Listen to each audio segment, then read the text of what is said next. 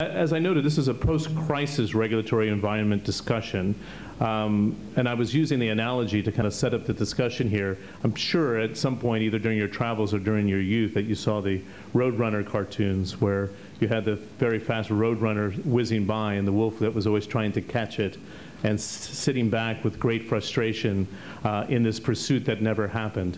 And it's, I think, a good analogy for what we saw in the financial markets and financial regulations around the world for the last 15, 20 years, where you had centers of what was perceived excellence in New York and London, Frankfurt, or Hong Kong, or Tokyo, really setting this very rapid pace of economic change, financial regulatory change, with different zones around the world, like the Middle East, attempting to keep pace. And we saw in the last 2 or 3 years new alliances that were set up, for example, the New York Stock Exchange with Qatar, Dubai setting up standards with NASDAQ, all good things for cross-collaboration in the financial markets, but where was it leading us in terms of the holy grail of financial regulation? And now you could take that analogy, as we were talking about before, between the tortoise and the hare. The hare has been sprinting and ran into a wall, we were saying, and then the tortoise has just kind of marched right up and caught up, and now is wondering, do I want to get into this great chase that's been happening for the last 20 years or not? Does it really serve the purposes where I want to take my economy, and how does my economy fit into the regional economy, and then how does the region fit in to the global context of, say, not just the G8 anymore, but in a much more dynamic standpoint, the G20. Is the G20 the right vehicle? Can the G20 produce a real global architecture?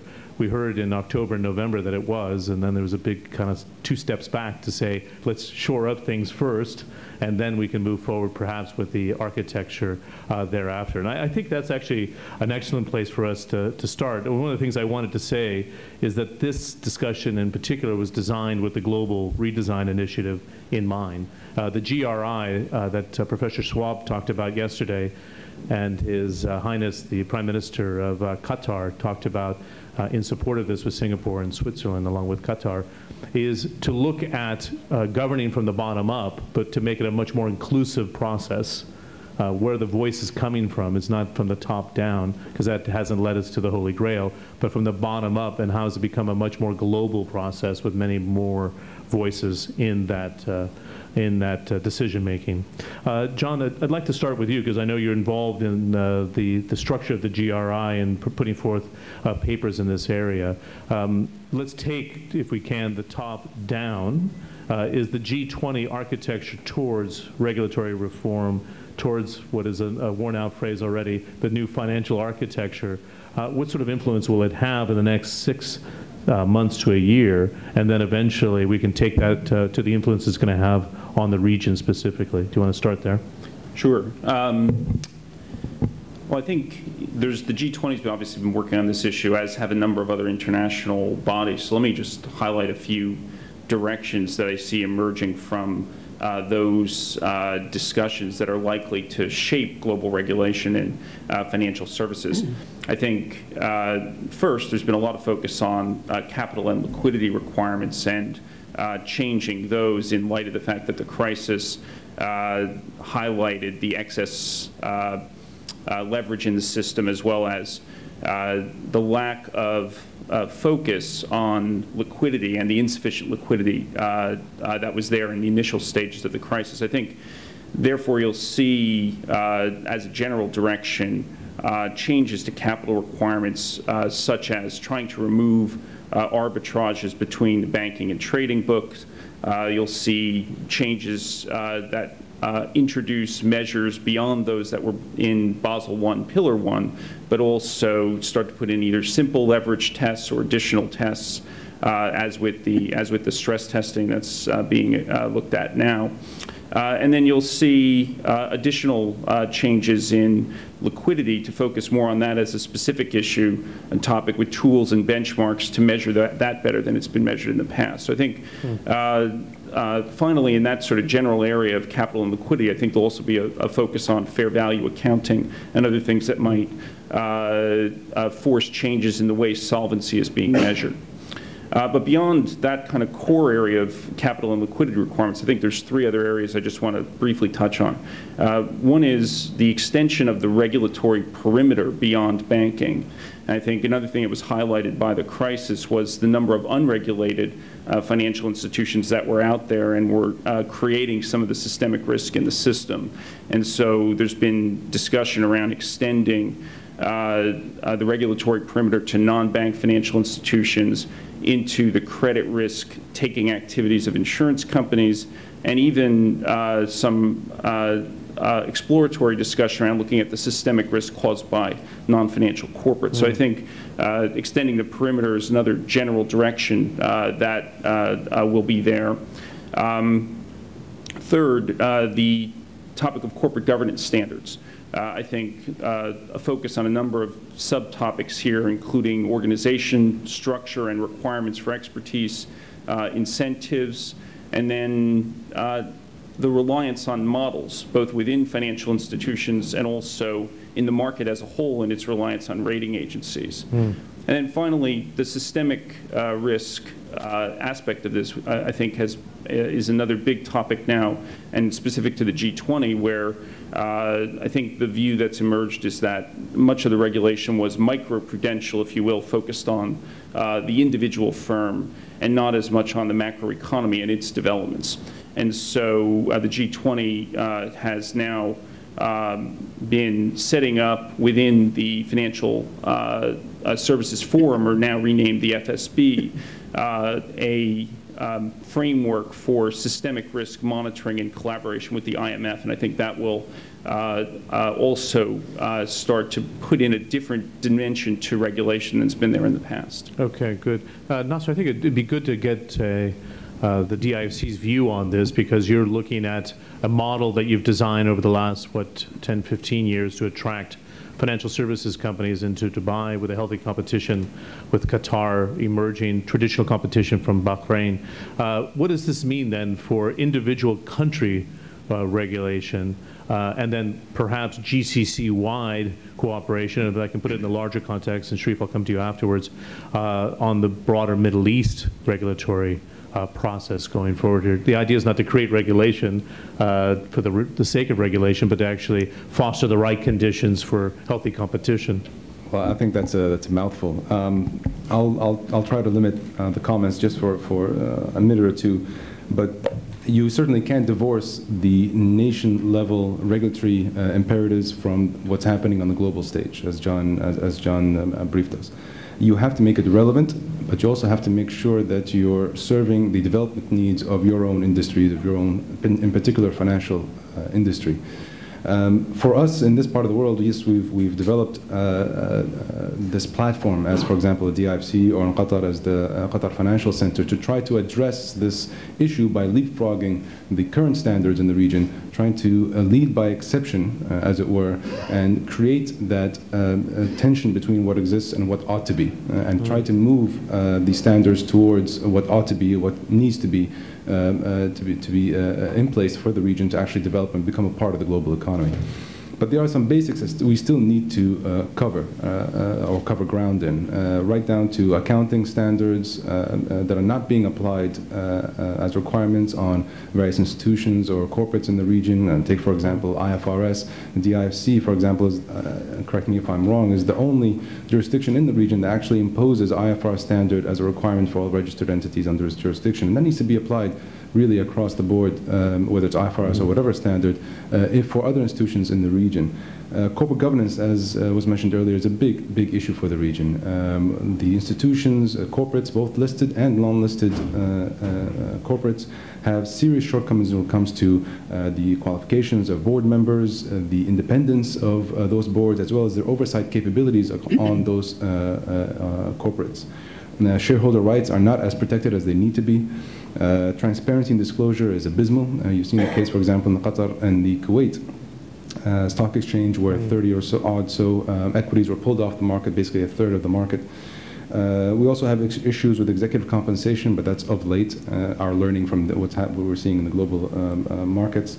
But these issues serve as an impediment or a handicap for the successful and sustainable integration of these corporates into the global economy. So those issues need to be addressed. There will be more regulation in the region, that's no doubt, because there are those basics in financial regulation that need to be established. You know, you mentioned the example of the tortoise and the hare. You might think of us as a tortoise, but we weren't intending to be tortoises. We didn't want to be tortoises. It wasn't out of wisdom necessarily. But having said that, we do need to learn from what happened, in the sense that you need not always embrace innovation if innovation, or let's say more specifically, complexity in new products basically emasculates the role of governance, your capability of actually tracking and understanding and risk managing from a regulatory point of view these products and this innovation. So these are major issues that we need to deal with, but are also sometimes very basic issues, really, for the region. Eventually, when you get into governance structures and so on, if you want to try to not only build up the basics of the region, but also maybe address and preempt some of the developments happening on the global stage, looking at macroprudential management or liquidity risk management, systemic risk, as John mentioned, or early warning systems to put in place into the regulatory structures, such as listening to your economists, for example. But also down to the corporate level, looking at traditional board structures or the traditional board model. Is it still relevant? I mean, is a board that meets once every quarter relevant to adjusting to crises in the market? Or do you need something more dynamic as a model? These are questions that we can also address right now as this region. Good. The other thing, before I move on to Sharif, the role of English law at its core. I mean, was that a unique selling proposition for Dubai? And is this something that is going to remain the unique selling proposition vis-a-vis competition around you in the region? Yes. It does, okay. I mean, we estimate about 80 or 85% of global business by transaction value is conducted under the governance of common law. Correct me if I'm wrong. Probably Oliver Wyman has better statistics than we do on this. But that was an imperative. You need to have, because common law is considered more reliable and more predictable by business. Okay. Sharif, you were in government for many years in trade and industry, and then in justice. When you see what we're going through now as a result of the global correction, and then the competition that we have emerging here, is it wise to try to create a Middle East, pan-Middle East standard here for regulatory reform? Nasser has a competition here that he wants to sustain in Dubai. You have Qatar coming on quite strongly right now. What is the next stage model that we should be pointing to? A global standard, a GCC standard, a pan-regional standard? John, I mean, these are very tough times for regulators the world over, actually. Regulators are trying to catch up, or to play catch up, with the system, a financial system, a global financial system, which has grown completely unrecognizable to them in many parts of the world. John alluded to the parallel financial system, or the shadow financial system, which has grown in size tremendously over the past 10 years. I mean, 2007, for example, the numbers available, the balance sheets of the 5 then investment banks was about $5 trillion. The total assets of the banking system in the US was 10 trillion. So it grew in size tremendously, and the regulators really had to play catch up to a system which became unrecognizable to them. This doesn't mean that we have to, I mean, there is talk now about creating a super regulator, a worldwide super regulator, and I will leave others to talk about this. They are more familiar with it. In the area, there is a sense of euphoria by regulators that this is a foreign problem. Our banks and our financial system and our institutions have not been affected by it. To some extent, there is a sense of euphoria that our regulatory bodies kept the lid on innovation, they kept the lid on financial products, and they are now euphoric about it, that they have saved the financial systems around the world. This may be true, but we cannot lag behind in regulations. So I'm not saying we follow the global new systems of regulatory regimes, but we have to watch them very carefully and some of them may be adaptable. We need to customize them to our needs and requirements. There is no, I mean, we heard today, I think in this room, by Rashid, the Minister of Trade of Egypt, there is no one size fits all. Not everything that is promulgated in New York or London fits us here in this area. Some of it may work. We cannot afford to be left behind, but again, not everything does fit us in this area. If you want to talk about regional cooperation, and again, good luck to you if you want to establish regional standards. I'll give you one example. We signed the GAFTA, it was referred to in several of the sessions today, the Greater Arab Free Trade Area in 1952. it was implemented on 1st of January 2005. Yeah.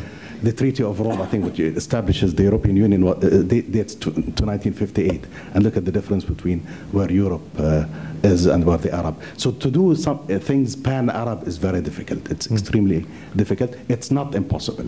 It's not impossible. Regulators in the area, they do need to communicate with one another more often, to talk to each other, to understand each other's problems, especially for financial institutions and insurance companies that are active globally in the region, in the area, and we do have a number of them. To date, they have sufficed with memorandum of understandings and sharing of information, etc. I think this system has to change. We need to have a more advanced system to monitor pan-Arab, let's call them, financial institutions and insurance companies. Okay. Professor Qureshi, I'd like to get your thoughts on this and if I can use the terminology, the role of Big Brother. I mean, does the state come in quite aggressively right now to say, well, we backed off the last 5 to 10 years for the purposes of innovation and to allow the financial architecture to be built and to keep capital closer to home. We do need to play a much bigger role. The state needs to step in to regulate in a much heavier way than we wanted to 5 years ago. Is there a danger of that? There is an acute danger, but what we have to bear in mind is that the clamor for regulation will never solve the fundamental problem, which is that those who are motivated by greed will always find a way around. They will always be able to find gullible individuals or people who don't have sufficient expertise of the market to be able to manipulate the market. This question has been addressed so far as the UK-US is concerned. Now, everyone points to the US as being heavily regulated, and much more so after the collapse of Enron and WorldCom. We had the Sarbanes-Oxley legislation. And in the UK, we took the view that this was to our advantage, because the UK prided itself on being a light touch regulatory system based more on principles than rules. Fundamentally, was there any real distinction? The only problem, so far as this distinction is concerned, is that ultimately both systems of regulation failed, spectacularly, both in the US and the UK. The reasons for the failure are numerous. A lack of cooperation between the different regulators. For example, in the UK, we had the collapse of a bank, Northern Rock. We had 3 potential regulators, the Financial Services Authority, the Treasury, and the Bank of England. None of them were able to share information with each other, and this is despite the fact that a new system had been brought into effect after the crisis that we'd had almost 20 years ago, the recession in the 1990s. So it didn't work. The regulators weren't able to spot the problems and deal with them effectively. There was greater emphasis on formalism, less on substance. Yep. What's going to happen in the region? In Qatar, wisely, the Qatar authorities have shelved for now the idea of creating a unified regulator. I say wisely because the tortoise hare analogy is perhaps apt. Perhaps what was happening in jurisdictions like the UK was that they were racing ahead, and the feet have only just touched the ground. No particular jurisdiction has the right answers or all the answers, and what one would hope for is that in jurisdictions like Qatar, they will take stock and move forwards cautiously and in a conservative manner. So Big Brother is certainly there, and the state needs very little excuse to step in. Whether that will be to the benefit of the market is unlikely, because ultimately it comes down to internal culture in any society or any corporate environment. At the core of this, though, I think, and this is the issue in the United States as well, there's a lack of understanding of the products that were derived. So it's very hard to regulate something if you're a banking regulator and then a number of derivative products have been designed basically to make money, but not designed to deliver long-term value to whether it's a pension fund or a personal investor. Simon, do you see that as a huge issue going forward in a sense that you don't want to stop innovation and new product development, but how do you regulate something that you really don't have an understanding? Even the people who created it, I don't think, know the long-term implications of some of the products. Well, I thought I was going to have a view, excuse me, which was provocative and contrary to yours, but I'm glad to hear that I haven't. I mean, historically, I think we have to focus in on the fact that the region is made up of a number of different sub-areas.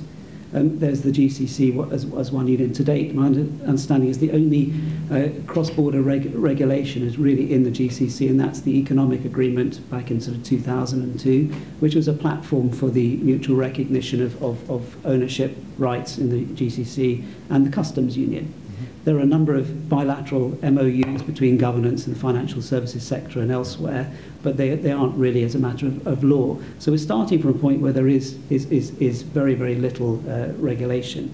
That combined with the fact there's no supranational regulator at all, leads me to the belief that I don't think there is a need rather than desirability for any regulation in cross-border regulation in the region at the moment. I say that with two possible exceptions, which I'll come to in a minute. And the reason why I think that's important is it's not just because it's on the too difficult to deal with pile. I think it's a combination of the legal systems in the region are still relatively infant. There's a lot of history in the countries, but the legal systems are infant. I forget, it was Sharif mentioned about the Treaty of Rome, 1948. If you think it's more than 50 years the EU has been with the Treaty of Rome in place, and look where it has or hasn't got to. It has cross-border regulation in the financial services space and in a number of other areas, but no supranational regulator with the exception of antitrust, right? And that's in over 50 years. So the legal systems are still infant. They need some time to grow and develop before they can be exported by governments to assist a cross-border approach. I think it's the wrong stage in the economic and political development cycle for the Middle East, in the whole psyche for cross-border regulation. And my preference is, and this might be provocative from what I was hearing in the room earlier, is that I would like there to be competitiveness amongst Middle Eastern economies in the regulatory space at the moment, because I think it's the preferential way to raise the bar from a regulatory perspective and from a corporate governance perspective. Now, I don't think that should happen for forever. I think it's just for the time being, because I don't think there's going to be the cohesion as a region to raise it to the same level. I mentioned I thought there might be two areas where we could go with cross-border regulation now. One's in the financial services space. Many of our clients are looking strongly to having some form of GCC passport for marketing and selling financial products or services. The ability effectively to get licensed in one jurisdiction and to be able to sell those products in another. Now, that would be done in a bilateral or multilateral treaty framework, but you'd have to underpin it with a number of principles which are recognised, a bit like the European approach with MiFID. Are these markets mature enough for that, Simon, or not? Are we there yet in terms of the ability to move there in the next 12 to 24 months? I think you are, depending on, it's the underlying principles that are important. I think you need to have developed the principles similar to MiFID, and the regulators are comfortable sitting with that lowest base denominator. But the other area, which I think is absolutely critical, is foreign direct investment. There's no way that there's going to be any movement forward in the corporate regulation space until you solve foreign direct investment. At the moment, the approach in the region is either a 51-49 rule on the one hand, or you have a negative list approach, or there are some other spurious approaches. I don't think international investors are going to look at the region as a region rather than individual jurisdictions until you effectively have a common approach. And I think that's that's almost mandating the development of regional players rather than just national players, which we've heard a couple of times. Could you get to the area, if I can pinpoint this down, where somebody wants to take an investment in Saudi Arabia and says, I want to be governed by Qatar, I'd like to be governed by Dubai. Is that kind of a dream or a possibility? That's different. No, I think that's different. That's a regulator issue. I'm just talking about cross-border regulation. Looking at the regulator space, I think is far more difficult, because I mean, if you look at the EU, there's only one supranational regulator, which is the antitrust, but there's plenty of cross-border regulation, and what it does is it's left the enforcement competence at national level. And okay, there's a difference in how the national authorities are regulated, but that's very, very different, I think, from having for example, a Qatari regulator effectively looking after cross-border investments into Saudi. Good, Nasser. If I can take that point, I mean, the difference is maybe a slight one, but a very important one. And that is that you can have regulatory cooperation or jurisdictional cooperation based on a framework of understanding in terms of cross-recognition of products, in terms of even the Holy Grail, the cross-recognition of institutions. But you can leave the enforcement or the execution down to the national level. So you have relative independence on a national level of regulators, but they agree that these are the set of principles we're working on, this is the framework we're working on, and so we can move forward from there. I would disagree that we need more regulatory competition. I think that it's a short-term issue, and even with organizations like the DIFC or Qatar, we would view as oriented around the short-term stimulation of change. But the long-term goal is to have an integrated regulatory environment, or let's say aligned regulatory environment at least, in the GCC to take advantage of the raw potential available in this part of the world, both from a demographics point of view, from the commodities and assets story, and from the potential of a greater participation in the global economy. I mean, by our estimates, they take, for example, the currency union. If properly executed and you have alignment in terms of and greater economic cooperation, this bloc can become the world's fifth largest economy. But we need to build institutions to make that happen, and that only comes with regulation. The currency union or the monetary union is a great fundamental step forward in that direction. And we want to see other things happen. We want the bilateral MOUs or even multilateral MOUs for product recognition across the GCC to make the passportability issue happen. We want to see the exchange of resources and expertise in the GCC, and we want to create that platform to encourage or enable the institutions from this part of the world to become effective players on the global stage. I remember, I'll come back to you, Simon, in just a second. 1998, I think it was, I was visiting Athens and went to the stock exchange just to see, everybody was talking about this new culture that had taken hold and everybody wanting to participate. The good side of it, it was broadening investment all the way down to every class of person. The smallest investor was participating, but there was such a fervor that they were using binoculars to look through the door of the stock exchange, and it was almost like trading or betting on horses. And having been in the region now quite frequently for the last 3 or 4 years, there was the same culture taking hold in the financial markets. Wild swings in stocks, a lot of insider trading, a lot of speculation on a daily basis, and therefore when the markets did crack, it wasn't falls of 25–30%, but we were looking at 65, 75, 80% corrections. How do we address, in a simple term, and John, you can take it from the outside and then we can focus it on the inside too, the casino culture that immediately takes hold when you start to open up financial markets and try to broaden out the investor base? Is it something that you can tackle, or should you not try to regulate this sort of mentality?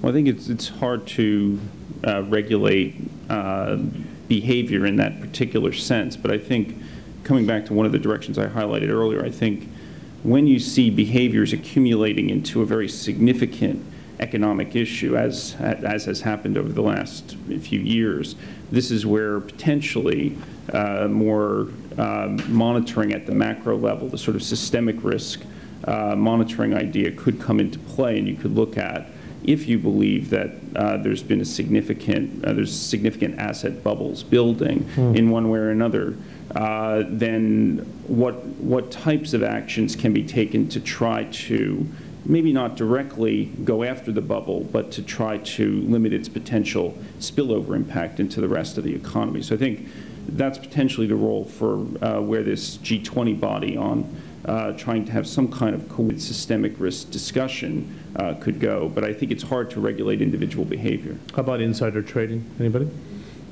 seems like it was fairly rampant in terms of some of the stock run-ups before deals had been announced here. How do we step into that, Professor? Well, insider, I saw an example of insider trading myself sitting in the takeover panel in England in January, where I was involved in a large multi-billion-pound takeover. It's a course of activity that is still engaged in the UK, US. It's a question of detection.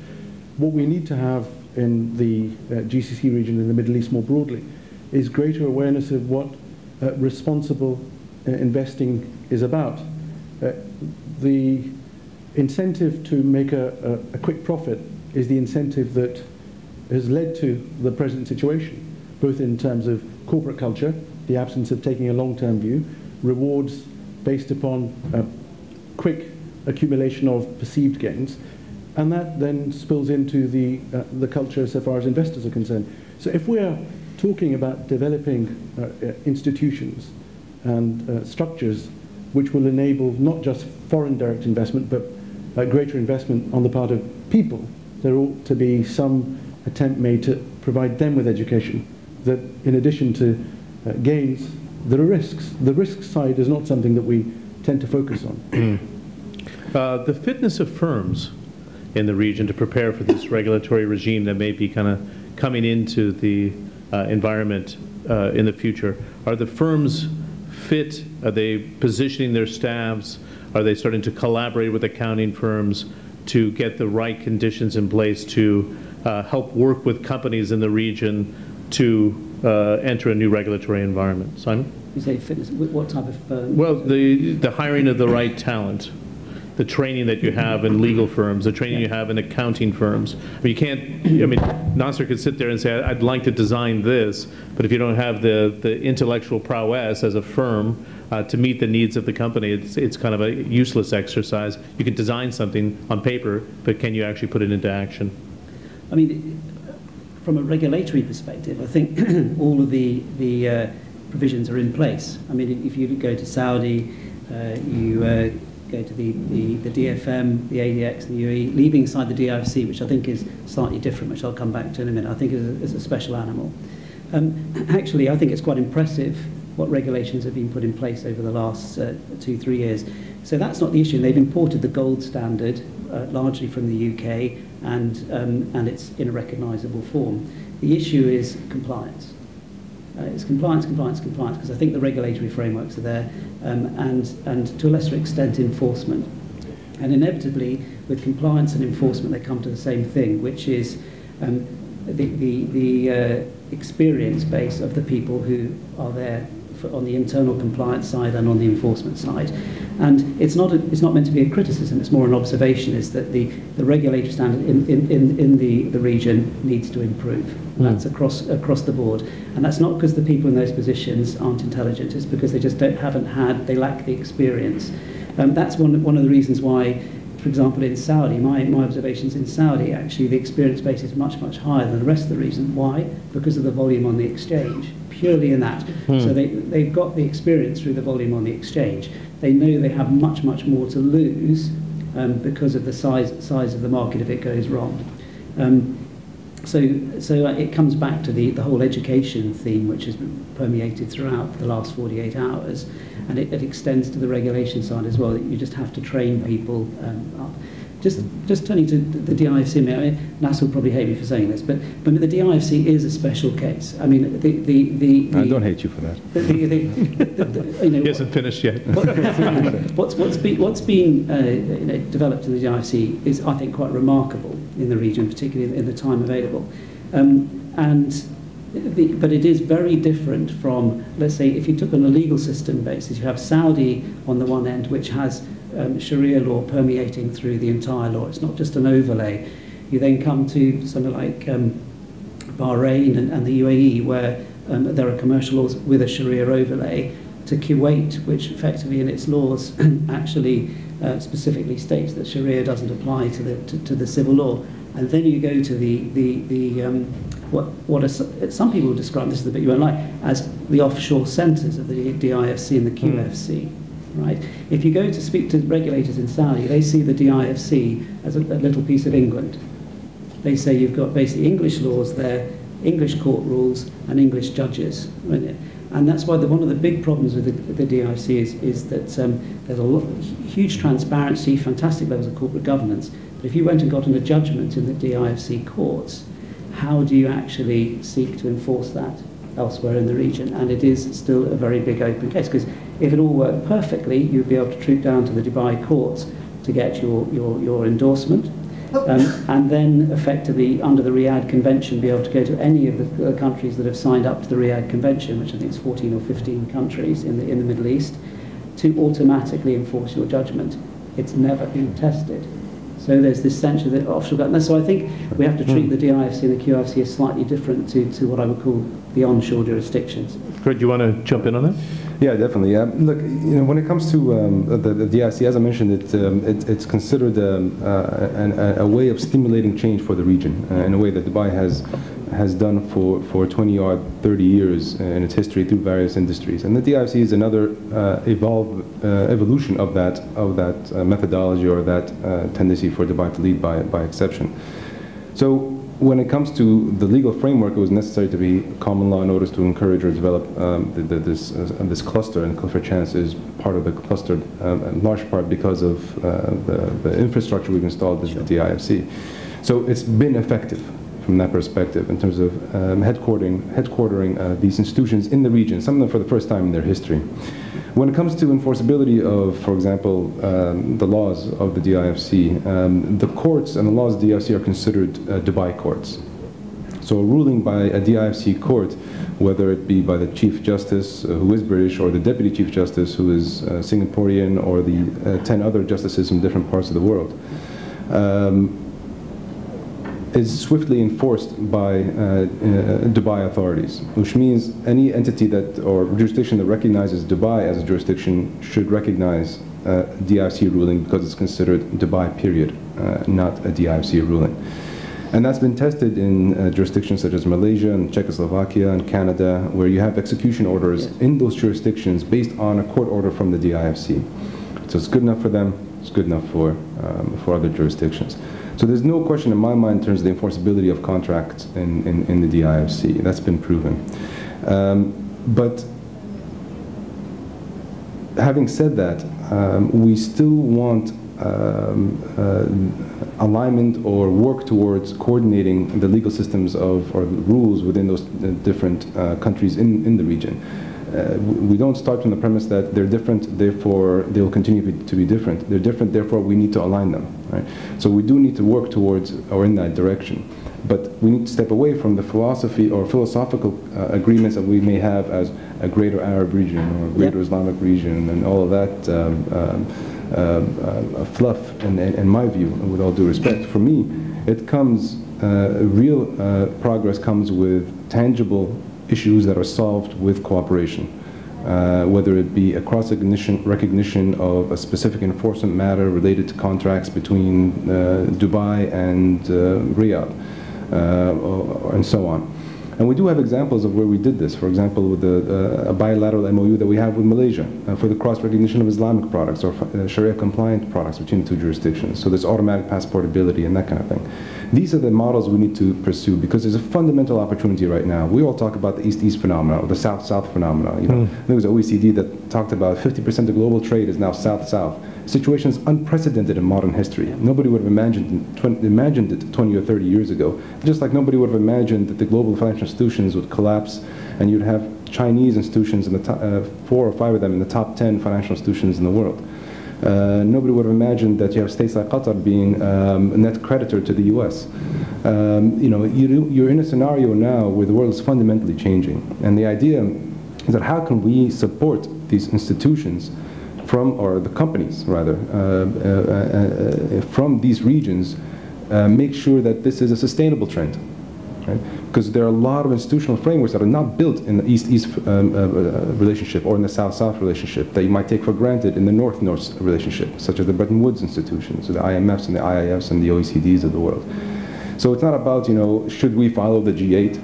It's about, is the G8 relevant to what's happening in the global economy? Because there's a whole new GXYZ coming up that will define commerce globally. So where are the institutions that will follow this trend? And are they sustainable? And, you know, What are those institutions? That's a great point. That can emerge in the region to cooperate with the FSB, as John was talking about it. Would you get your thoughts, and then we'll take it around the room here. well, the question is not rhetorical. I'm actually asking the question because we don't really. I can't find them. Is it going to be the GCC central bank that emerges fast enough to be able to get us there, or is it going to be just national entities, Sharif? I mean, it could be the central banks of each jurisdiction, and then you have the Arab Monetary Fund as well, which should be our focal group really for these discussions. Nasser shaking his head. It's his initial reaction I had. It's not ready for that job yet, is it not? We don't need the legacy institutions. I like the saying that says that a problem can't be solved with the same mentality that brought it about.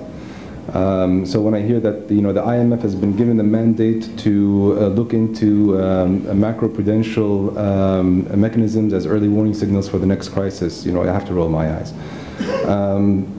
Because you need a new type of thinking to deal with this issue, and trying to reinvent legacy institutions that were originally mandated with an objective that is irrelevant in today's world is not going to do it.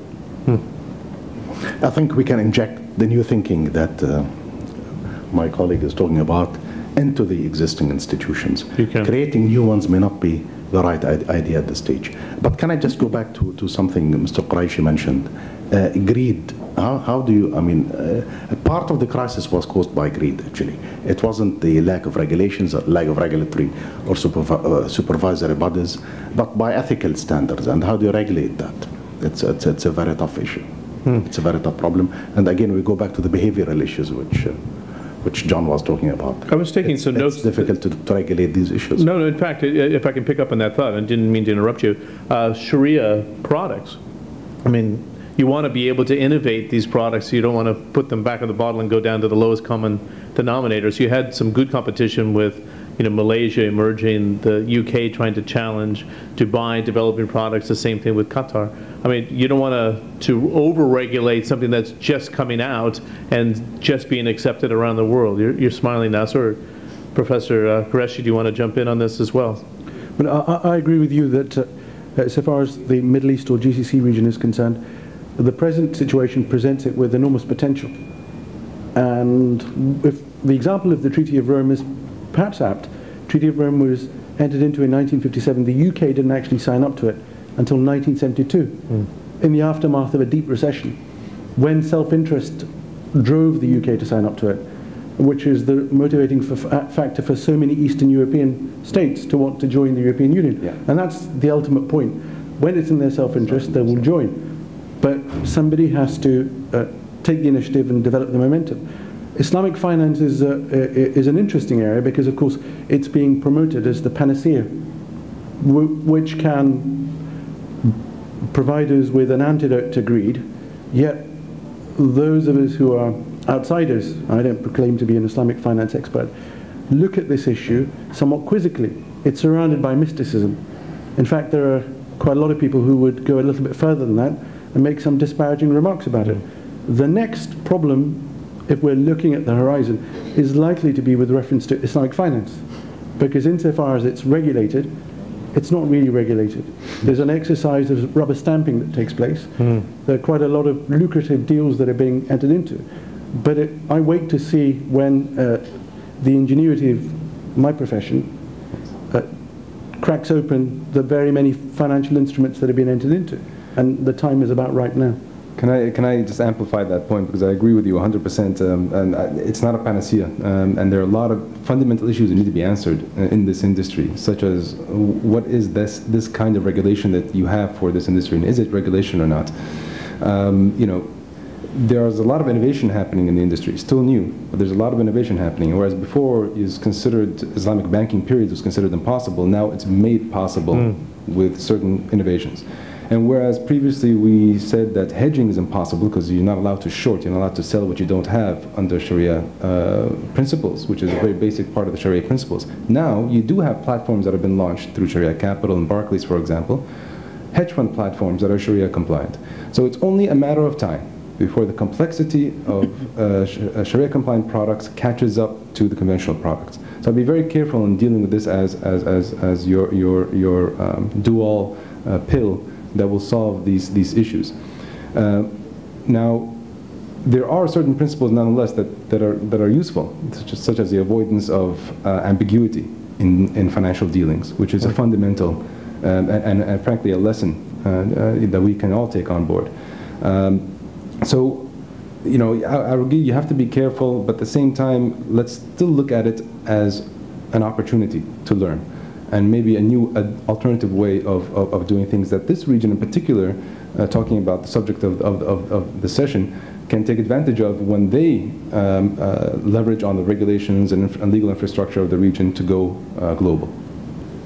I was just going to build on one of Nasser's points and agree with it in that I think that the lack of transparency in some of the innovative products that developed was a key part of the problem. That it wasn't, there was a lot of criticism of the securitization model, the sort of originate to distribute model that emerged in the wake of the crisis. But I think the originate to distribute model has been around for a long time in the form of, say, conventional residential mortgage securities going back to the 60s and 70s, corporate bonds going back even further, and didn't cause the same problems. But those were very transparent risks. I think it was very clear, you know, sort of the risk was being measured and was being transferred, and you could see where it was on the investor's balance sheet. I think what happened with some of the recent innovation, if you call that originate to distribute was an innovation, I think was a positive innovation. But then you had innovation that went in the form of making things more opaque, more complex, lack of transparency, couldn't be regulated, and or was moving away from a state where it could be regulated. And that was a problem. So I don't think innovation itself should be squashed, if you will, but it's sort of, there are certainly certain types of innovation that emerged that were dysfunctional for the system. I brought this along today to reference perhaps where we're going to be going in the future. It was the London summit of the G20, the communique statement of April 2nd, and I highlighted a few things. And the very general terms, and that's what kind of worries me, because you don't know what's going to come out of it as a result. Point 13, strengthening financial supervision and regulation. We will take action to build a stronger, more globally consistent supervisory and regulatory framework for the future of the financial sector. Well, they have. Do you think they have? Well, of course. Please, if we can get a microphone too. You never got an answer to your very first question. I mean, there was a fundamental shift after the London summit in that the G8 world did collapse. You know, look at the composition of the Basel Committee. It was comprised of North Americans, 13 European central banks, and Japan. That has changed.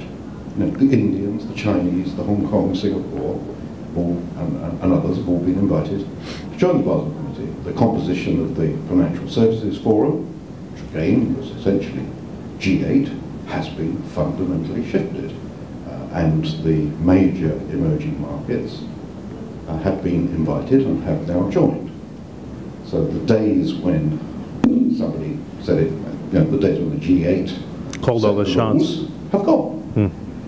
What worries me is not the ability of the rest of Asia to respond to this new architecture, because it is a new architecture. You know, international regulation post-March 2009 is going to be completely different than before.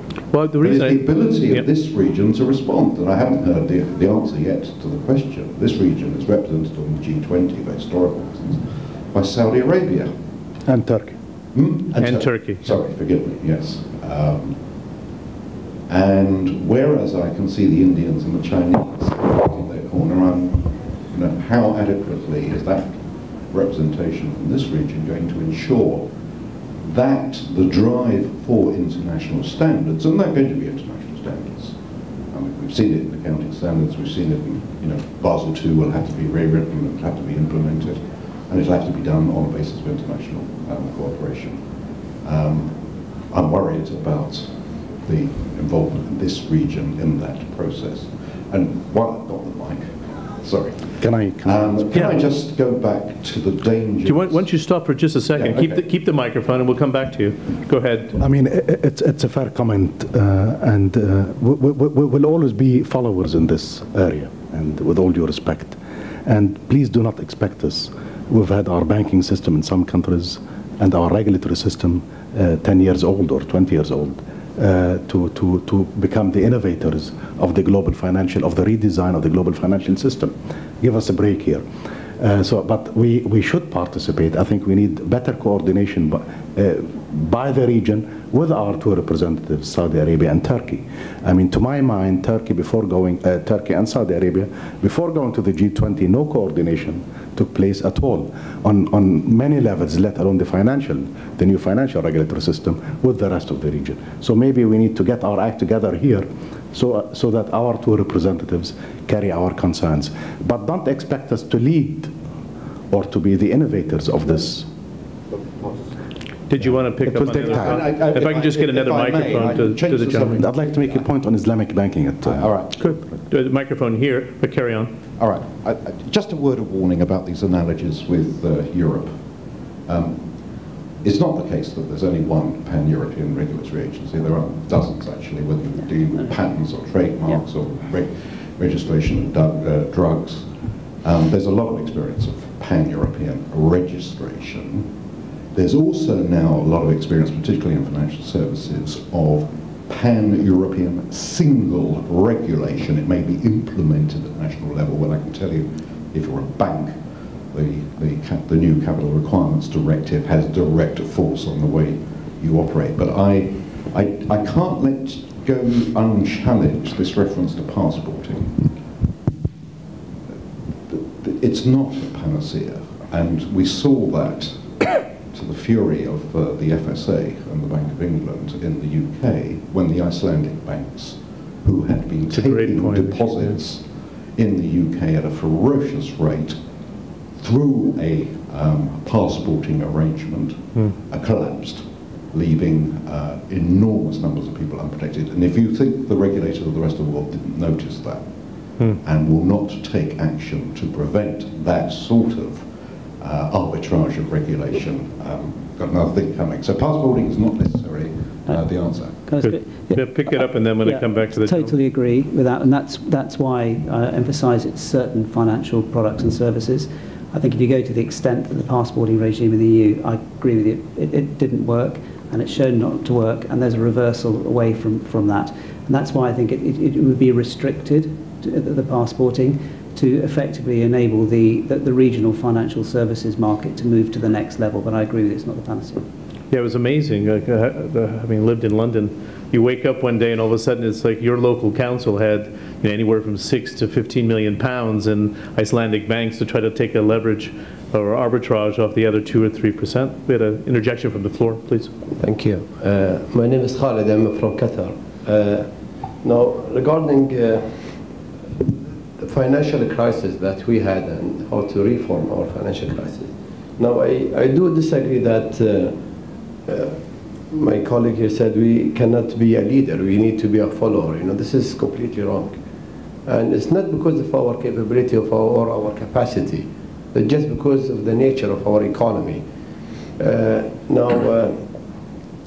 some part of the last 10 years, some of the GCC states, I'm talking particularly about GCC, not about the other Arab countries, they tried to be part of the global economy. So what they did, they adopt a Western England system in terms of the regulations and in terms of the policy they did in the financial market.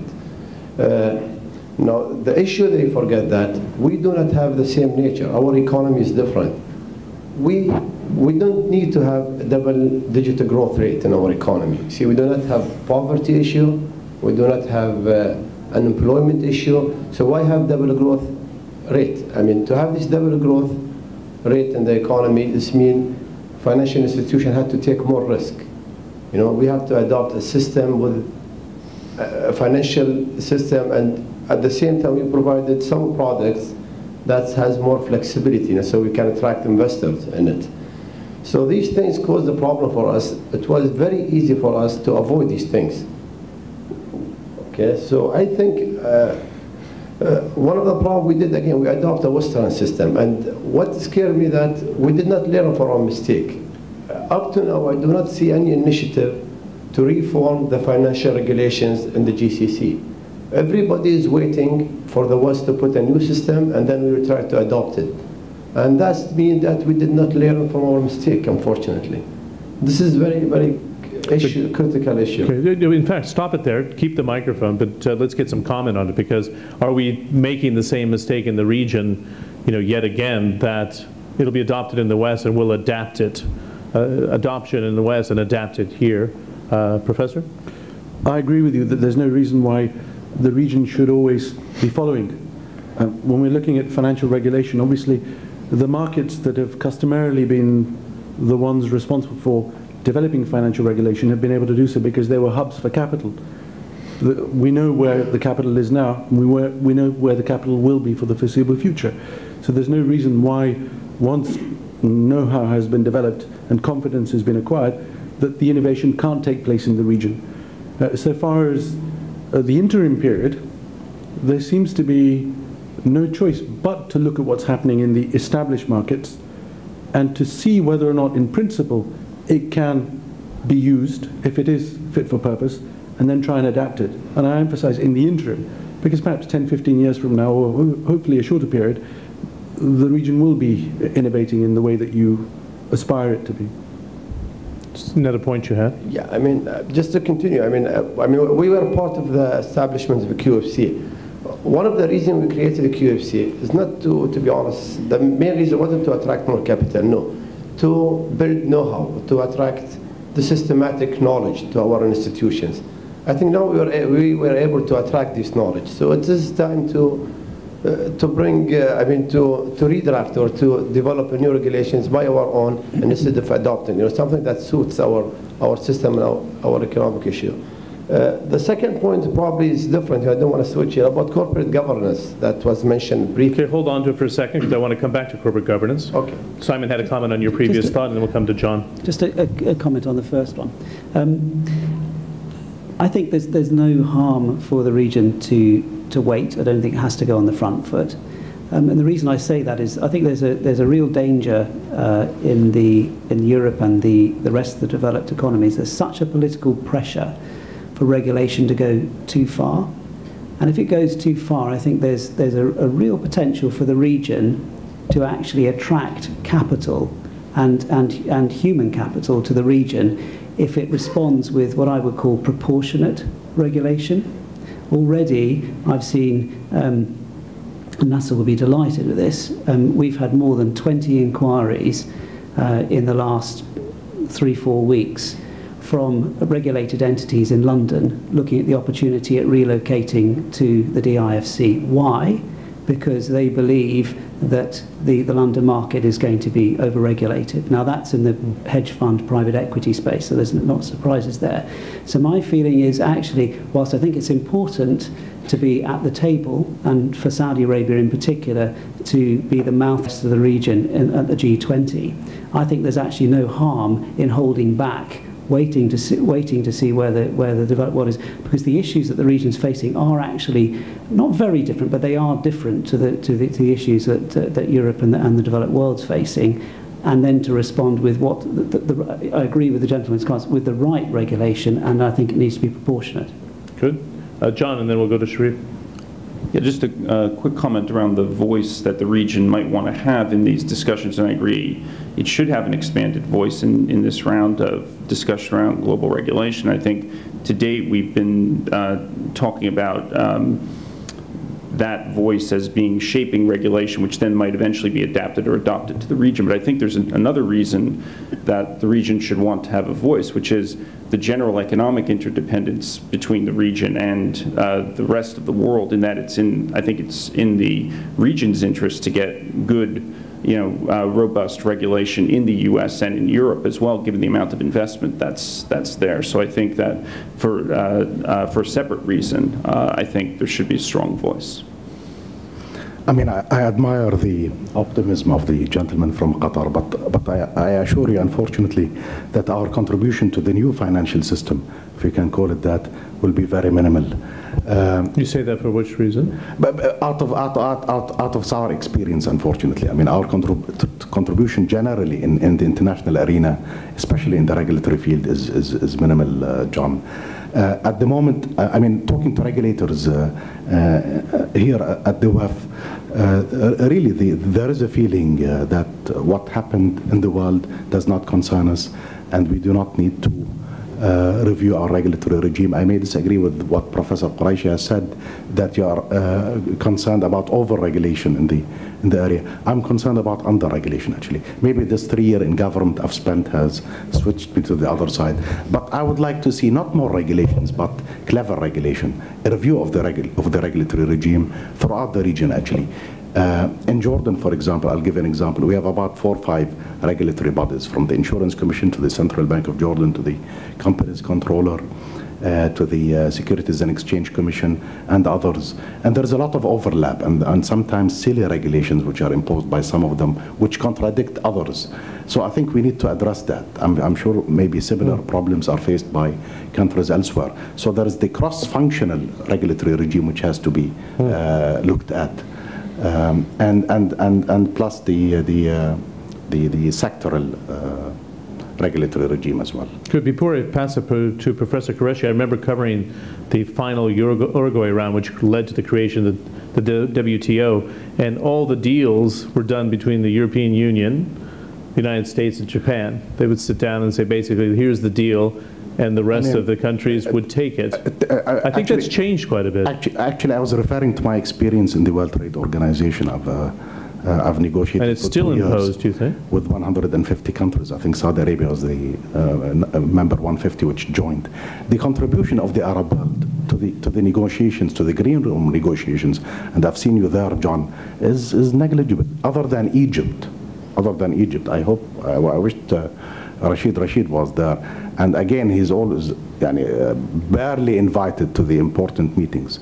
We were not present. So, I mean, judging from that experience, maybe, I'm saying our contribution to the new financial order or to the regulatory regime, the new regulatory regime, will be minimal. Let's be honest about it. Maybe going forward, 10 years from now, 20 years from now, we would have acquired the expertise and the skills which the gentleman from Qatar aspires to, and I admire his optimism, and this is the way we should think, actually. I'm not trying to be negative.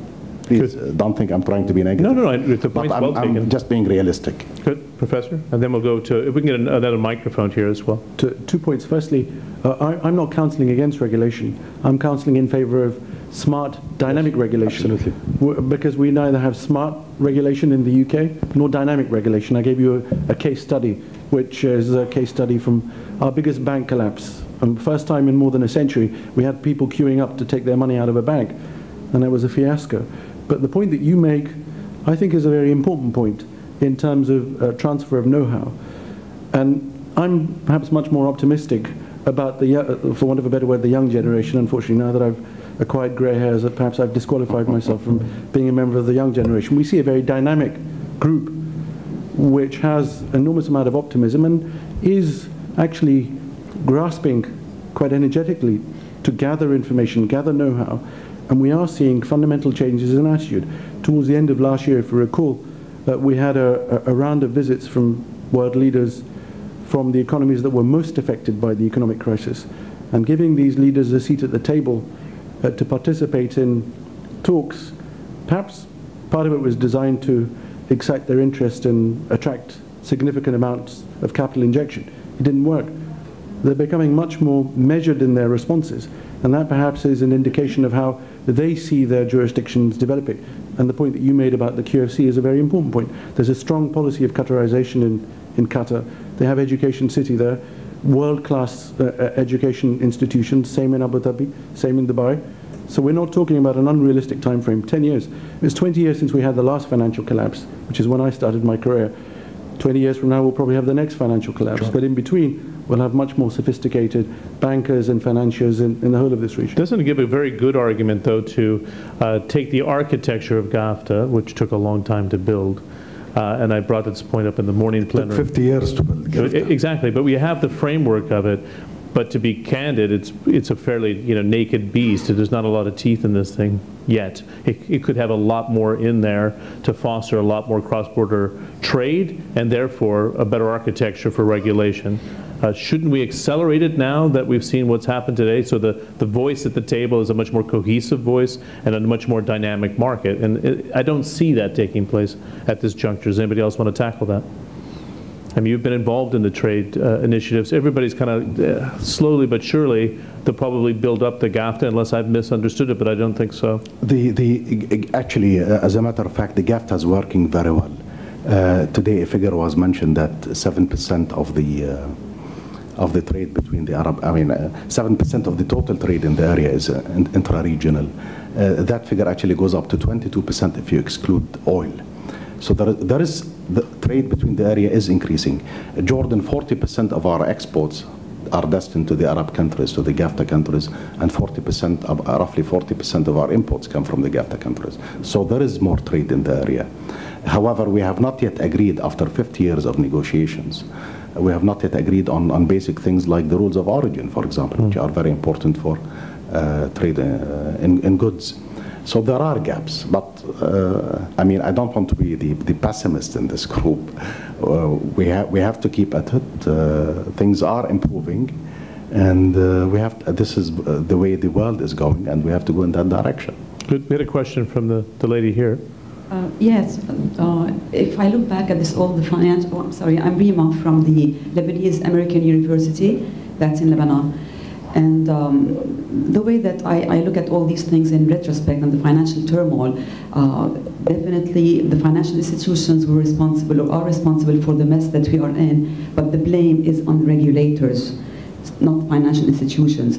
So, and I'm going just to cite the example of the systemic risk issues where we have now to deal with such a systemic crisis where all the institutions were kind of hedging their risk, but they were all doing it in the same way, so we forgot the basics about correlation, and if everybody is doing it in the same direction, so eventually the system is going to collapse one day or the other. Plus, regulators have had a lot to play in creating the systemic risk fear that has started back with the failure of continental Illinois in the 80s and with the failure of long-term capital management, where there is this fear that the collapse of one institution is going to lead to the collapse of the entire financial systems. And even an after-the-fact examination of these institutions has proved that there was no such real threat after all, after examining these cases. And I have to agree with the gentleman, Sharif, over here regarding what we have to say in the region regarding rethinking the whole overall financial architecture. Because what we have seen in the western part of the world is a kind of risk-shifting mechanism where every institution was trying to shift its risk and put it on somebody else. But if everybody's doing the same direction, so eventually this is what we get at. Well, what we have proved and we have shown in the region is there is a new type of way of conducting financial services, not by shifting risk, but by sharing risk. So when we speak about risk sharing versus risk shifting, now we can think about a new type of way of conducting financial services, not by imposing more regulation, whether it could be positive, like what was in the Turner Review, creating capital in good times that can be drawn upon in bad times, and other probably good ideas. But we've had a massive failure of regulation, and more regulation is not going to solve our woes. What we need is to rethink about the way that we conduct business. And with Islamic finance, we have shown that a risk-sharing mechanism is much more effective than a risk-shifting mechanism. Thanks. That's true. Anybody, you want to jump in on it, Nasser, though, or not? No, it's quite an interesting concept because even the credit rating agencies were kind of buying into this in the United States to spread the risk, and it was really came back to backfire in a big way in the packaging of certain products as well. I agree. There's a certain wisdom to saying that we should be sharing risk, and as a principle, risk sharing would minimize at least some of the contributing factors to this crisis that have occurred. But having said that, of course, then this is still a young system in terms of Sharia compliant or Islamic financial system, and will have to be tested out in all its flavors and situations. Good. We brought up a couple of different issues that I think we should go back to. The level of transparency in different markets in this region, corporate transparency in terms of the way we report quarterly reports, the way our board communicates with its shareholders, the way the board communicates with regulators. How far along in the process would you say we are at this juncture in terms of maturity of best practices? Because, for example, in the United States, that's a pretty good process. In the UK, the reporting is a pretty good process. It was more the products that got us into trouble as opposed to that regulatory structure. Does anybody want to jump into that? I mean, judging by what happened in the past year, I think we're doing very well as opposed to the US or Europe. But this is the risk again. I mean, the tendency of regulators here is to say, look, it did not hit us, we are immune, and therefore we are fine. You don't need to touch this. On the corporate governance, actually, we do lag behind, unfortunately. A lot needs to be done. A lot has been done in the past 10 years, we have to admit, in all countries across the region. But we're still lagging behind. A lot needs to be done. And the corporate governance principles have to be transformed into practices as well, not just having principles. In Jordan, again, we have multiple corporate governance handbooks and guidelines issued by the various regulatory regimes. There is a conflict between them. There is a lack of understanding, actually. Directors and management don't really understand the principles of these corporate governance issues. So we need more education, more enforcement, and definitely, I would argue, better coordination between the various regulatory bodies, whether inside the country or across the region, in standardizing these principles. John? Well, I was just going to go back to your initial comment on that the corporate governance standards in the US and the UK were good. And I think that there are certain principles that were outlined that were good, but I don't think the implementation was effective, in part because the expertise wasn't there on the boards to perform, say, the risk oversight role that they needed to perform. And it wasn't always entirely clear what the separation of authority between, say, risk management and risk oversight was. So although one can talk about having independent directors and talk about various corporate governance principles, having a chief risk officer, all these sorts of things that were in place, they didn't necessarily manifest those corporate governance systems failed, but not necessarily because those principles were wrong, but because of inadequate attention to the building the right skills and expertise, putting the right people into the structure that was kind of being outlined, as opposed to just developing the right structure. Good. Go ahead, Sir. As I said earlier, I don't think the issue is a dearth of regulation in the region for corporate governance at all. I carried out a corporate governance review for about 6 weeks ago, a regional review, and actually the standards are pretty high. They're not a million miles away from the developed countries, and there's an importation of principles from developed countries which are very readily understandable, readily usable. The issue is the compliance culture, or should I say the lack of it. And it's not just at the listed company level, it's at the private company level, it's government, it's non-government owned companies. You have there's a cultural tendency to keep things very private in the region, and the region has really wrestled with the movement from private to public companies.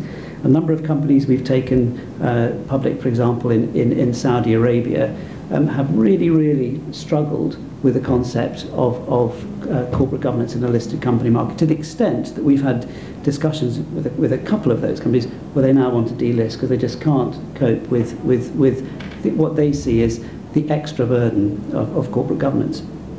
And that's also happening closer to home in the UAE as well.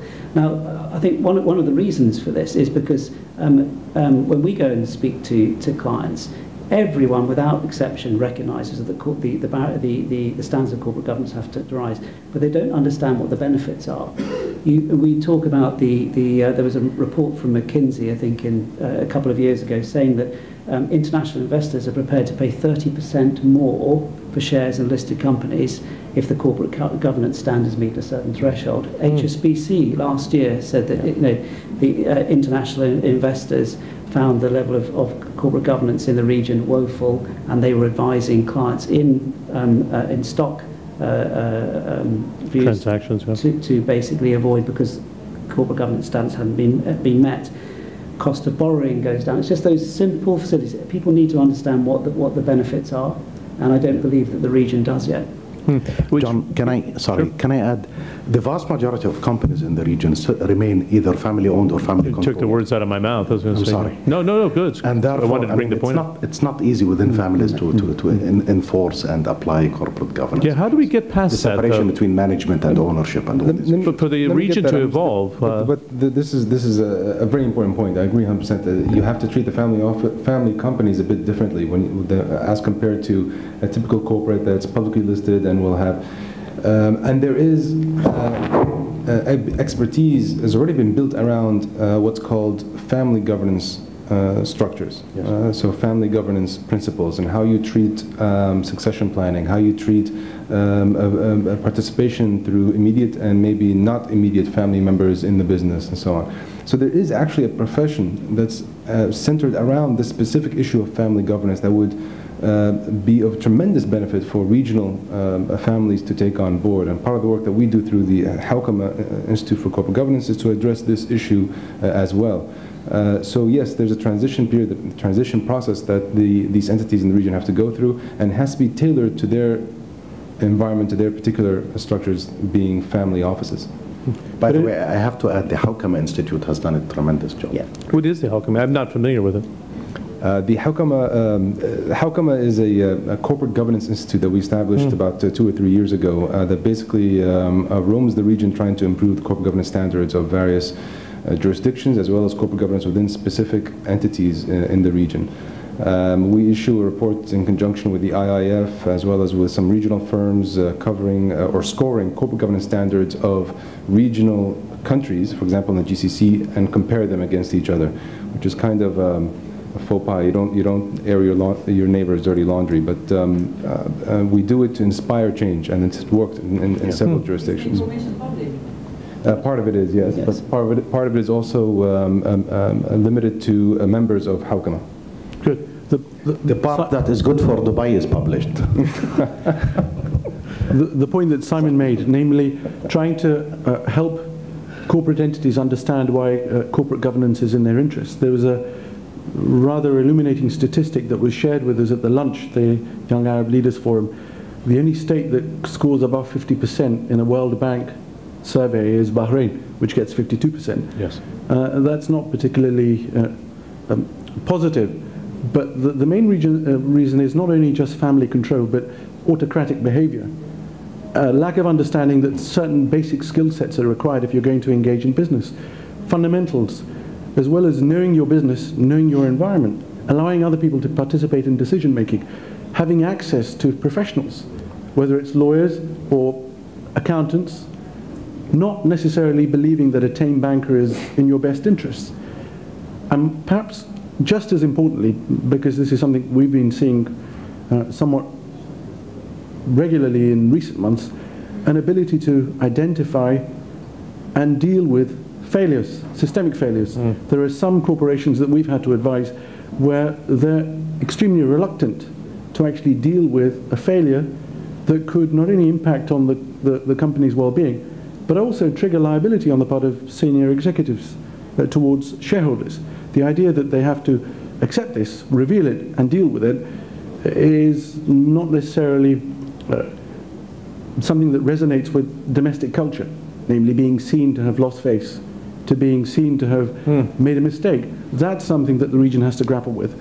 They're doing this in Dubai, I have to say, and Sheikh Mohammed, his message to those who've been engaging in corrupt behavior in the property sphere is a very important message. And from my standpoint as a lawyer, it would be useful to see a few scalps posted up high for people to know. Name and metaphorically, shame. Absolutely. Name and shame. If you do behave in this way, this is what's going to happen to you.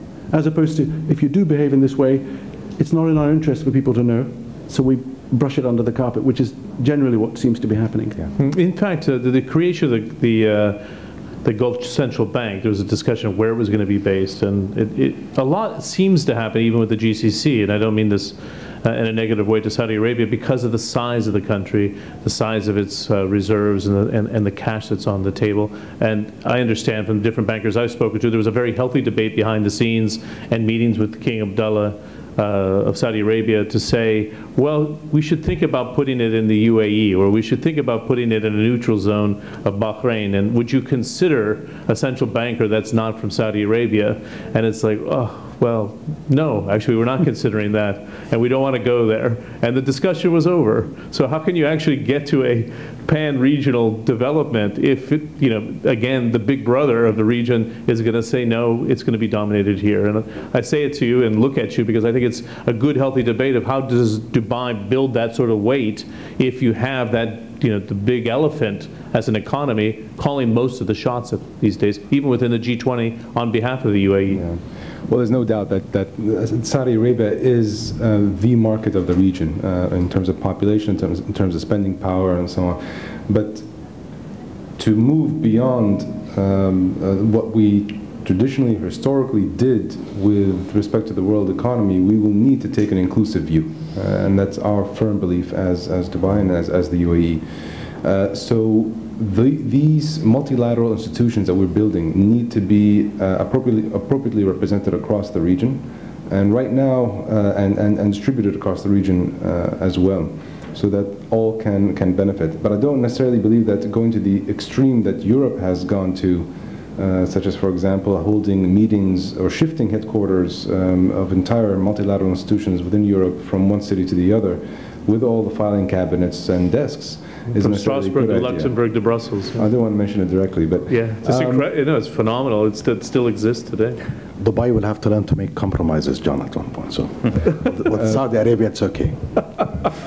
So, we believe that fundamentally, actually, the case for the UAE is quite strong. The UAE is the commercial hub of the region. There's no doubt about that in terms of the strength of Dubai and the commercial prowess of Dubai. And add to that the UAE does not today have any multilateral institution that is GCC multilateral institution based in it. It makes for a good argument. Good. Yeah. Thank you for taking the question too. I'm Christy Lee from Ori Investment. Just a quick comment about the G20. Actually, just before coming here, I started an informal forum between the Korean government and the market participants because Korea will be the chair next year for the G20. So I'm trying to play a role between the market participants and the government so the market participants could understand what's taking place in the G20 forum and how this G20 is going to influence the new architecture in the financial sector, and also try to bring in some inputs from the market into the G20. And Saudi Arabia will be the chair of G20 in 2011. So Korean government and Saudi Arabia will be collaborating closely from next year. So in terms of the point about better coordination is needed in the region before Saudi Arabia represents the region in the G20. And I think it's a perfect time to start this coordination and discussion when Korea is taking over the chair of G20 this November, and when Korea is working closely with Saudi Arabia, which is the incoming chair. So I think, I really strongly encourage the leaders from this region to, act together so that better coordination and better representation is made in the G20. Good. Is the G20 going to be the structure of du jour going forward? Will it last past this crisis? Because they were scrambling to see, and I know because I talked to a lot of the finance ministers, that there was a huge debate between a G12, G14, G15, and then they thought, well, we do have this existing structure of the G20, so why not? Does it grow up, develop? Does it have teeth? Will it be the framework in which we can build the 21st century economy? Anybody have any strong thoughts about it? From the global redesign initiative, does it survive, John? I think it has to evolve, would be my view, that it has to reflect the changing weight in the global economy of that's outside the OECD, your traditional G14, if you will. And whether that means you just add more or just change the way the G20 works or create an entirely new institution, I think there's different ways that could go. But I guess my general sense would be it would probably be better to stretch and evolve the existing institution than to throw it out. But it does have to then reflect the weight or run the risk that actually you'll split the world into regional blocks. And I think that was the one of the scenarios that was in the new financial architecture project that we did with the WEF earlier this year, was around, there's sort of 4 scenarios painted. I won't go through them all, but in one of the scenarios, there wasn't the successful creation of international institutions that could successfully govern across the globe. So you started to get regional trade blocs that started to develop governance for themselves, and then those blocs were distinct and started to separate in terms of trade and capital and investment and so forth. That's a different world. I don't think it's a better world, but that's a world that could evolve if the G20 can evolve. Good, sure. John, I think as the gentleman he left said earlier, it's a realization by the G8 and the big economies that global crisis requires global solutions, and they cannot do it on their own, really. I think we're dealing with problems of the 21st centuries, and the institutions of the 20th century are not set up to deal with these problems. So we have to be more inclusive. I would not be surprised if a new group comes up, G30 maybe, or G40, or we have the group of 77 and China. This may be involved at one point. Really, it is a global crisis, and if it taught us anything, it does teach us that problems in one part of the world, the effect of these problems and the effect of these issues are felt everywhere, really. So it is in the best interests of everyone to be more inclusive. Good. Any other inputs from the floor? We've had a lot of participation. If there is, terrific. If not, I think we've actually dug into this subject much further than I thought we were going to. But I'm going to take the liberty to wrap it up. And I want to thank all the people in the audience for the questions, and everybody stretching a little bit to cover the geopolitical issues that are part of the debate as well, from the WTO to the G8 to the G20. So thanks very much, and we'll see everybody in the next, the evening receptions and also tomorrow. Thanks again. Thank you. Thank you. Thank you.